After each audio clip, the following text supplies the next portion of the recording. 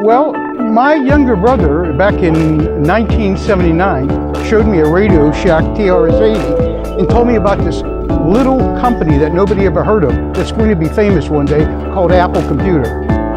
And I thought, you know, he might be right. And boom, I built a word processor for it called Word Handler, which became a bestseller. I think I was born as a visionary, and that's a gift and a curse. It's a curse because you're always too early. You're thinking of things before the world is ready for them.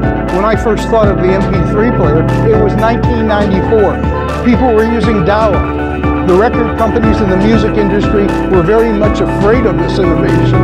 It wasn't until 2003 that the world was ready to accept it. So I guess when I wake up every morning, I'm thinking about crazy new things that I want to do. Today, these days, they're more in sustainability, health, things that can make people lead a better, more comfortable life. You know, what I was saying and what I will say is these students here, I'm the person of the past. All these students are the people of the future.